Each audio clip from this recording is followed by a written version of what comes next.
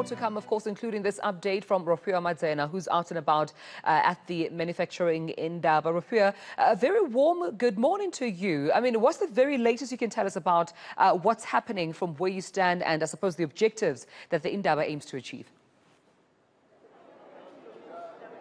A very good morning to you, Dumelo, and to our viewers as well.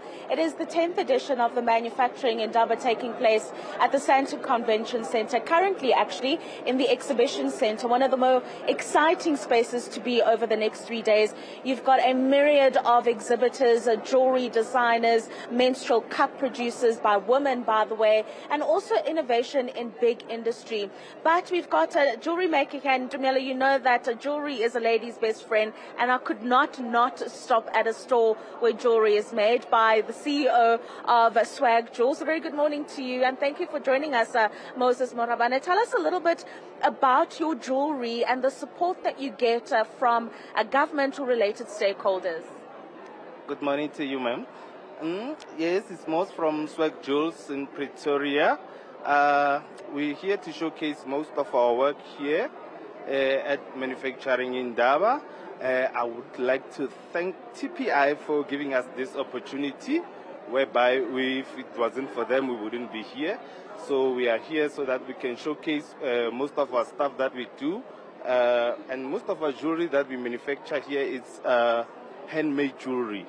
We also have the Perspect range and some fine jewelry, but most of the time we do the customized pieces. Thank you very much, Moses. So that's just one. Follow me, Dumela. I want to take you to another manufacturer that's also doing some innovative stuff in big industry. His name is Chris Sheppel, and they are part of Mass Lift Africa.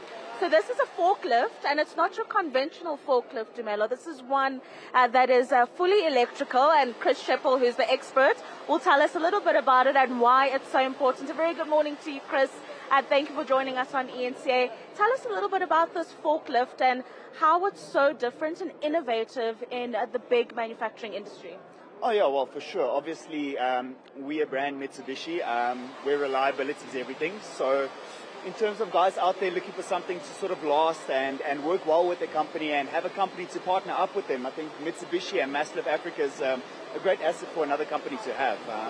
We strive mainly on our service excellence, even though our machine is fantastic. Service excellence, that's something we strive ourselves upon. In terms of our machine, on that service excellence side, we like to push the safety with our company. We've got buzzers and 3 different points in the machine, because the electric machine is a lot more quiet than a diesel machine. Yeah. So safety is quite important. We've got blue lights on the machine, so the guys sort of know where the machine is at all times. Got the hooters so they can hear where it is. This machine here, in terms of the brilliant side of us with the innovation coming in, we've got simple features like regeneration of energy. So the guys get the maximum longevity out of their machines. You know, when you've got an 8-hour shift and the battery hasn't charged to what it needed to be because of, call it, load shedding and things like that out there, our forklift literally regenerates energy, so you get that maximum usage out of the machine during your shifts. Yeah, thank you very much, Chris. A very interesting piece of innovation, and I suppose it's great with diesel costs rising and so that you have businesses that can look towards a machine of this nature. No, exactly, and if you look at how everyone in business is going now, they're sort of pushing onto that solar aspect. So you're basically getting your fuel up front for the machine. So minimizing your costs within your company, going the electric route is definitely the way to go nowadays. Brilliant. Thank you very much, Chris. That is Chris there from Mass Lift Africa joining us this morning to speak about their innovation at the Manufacturing Indaba. And like I say, you've got those who manufacture food. I see Volvo is also exhibiting here at Dumelo as well, and we'll get to speak to them as well. I'm pretty sure it's got to do with hybrid vehicle models and full-on electrical models, because as you've just heard, that is the way the world is going. But it's a very interesting space to be with. We've also got the The CSIR, which we'll take you to a little bit later, they are big on 3D printing in manufacturing, but also in the healthcare space.